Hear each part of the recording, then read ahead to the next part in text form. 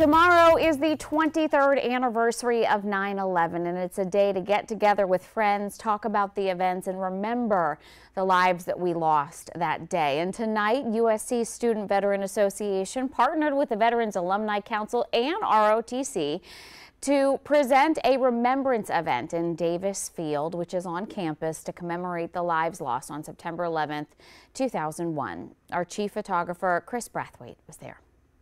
Wow, what does September 11th mean for me? It means sacrifice. All the individuals that lost their lives, as you can see, for the United Flight, for the Pentagon, and for the Trade Center. It means remembering them.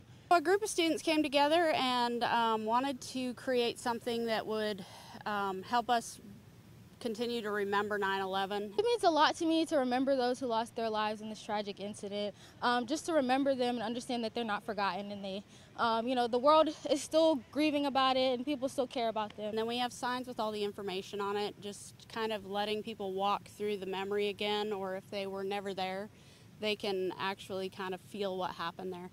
Also just remembering the 3,997 people that we lost that day.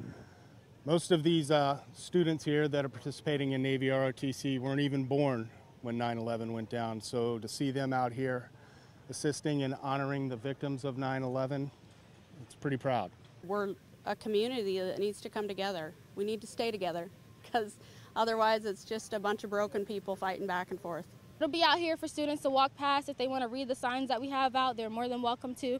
If they want to come look at the display, and that's why we're out here, so students can come in. If they want to just plant one flag, then they're more than welcome to. What a beautiful thing. You can go check out those flags. It's at open green space on campus at Davis Field.